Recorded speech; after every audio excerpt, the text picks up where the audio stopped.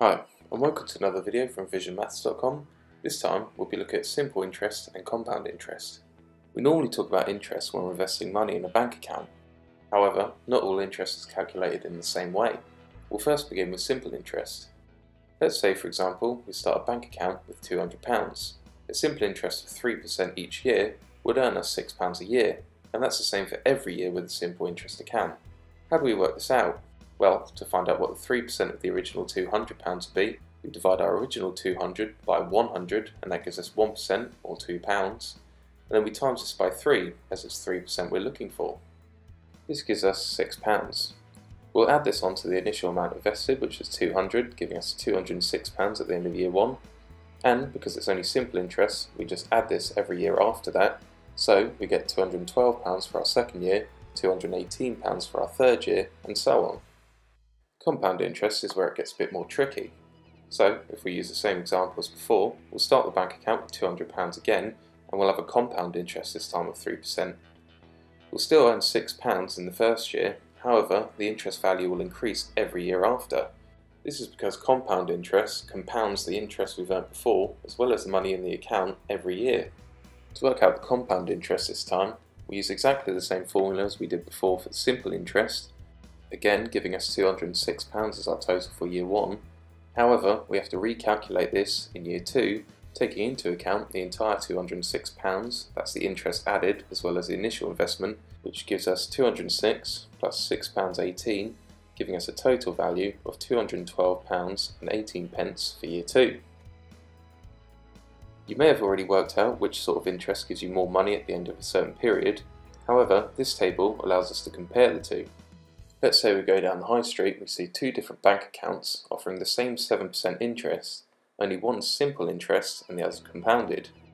How do we work out which is a better value deal if we're going to invest our money for 5 years without touching it? Well, to work out the simple interest, we simply take the initial investment, £450, divide that by 100 to get £4.50, and times it by 7, as again it's 7% interest we're looking for each year, which gives us £31.50 to add on each year. Because it's simple interest, we just add this £31.50 to the previous year's total sum instead of doing any more calculations. However, when we come to the compound interest bank account, we need to recalculate each year based on the total amount invested as well as any interest that's accumulated in the previous years, which means for our first year, taking our £450 original investment, dividing that by 100, giving us £450, and timesing it by 7 again to find out what the 7% interest is after year 1. Now this does give us the same answer of £481.50 as the year 1 in the simple interest account. However, when it comes to year 2, we're going to have a slightly different calculation.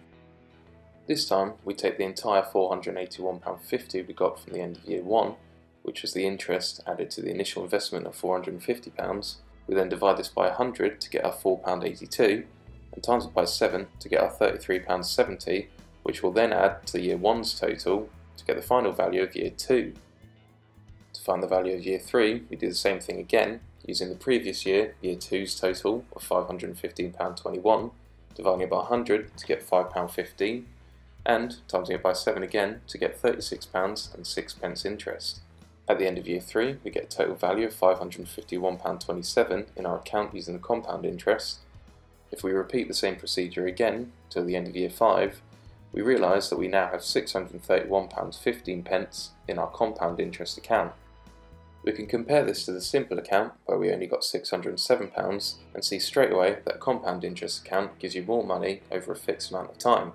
So to prove this in an exam, we can see that £631.15 in our compound account minus the £607 total of our simple interest account gives us £24.15, meaning we're £24.15 better off in a compound interest account over 5 years than our simple interest account. To work out how much better off we are each year, you can divide this £24.15 by the 5-year period.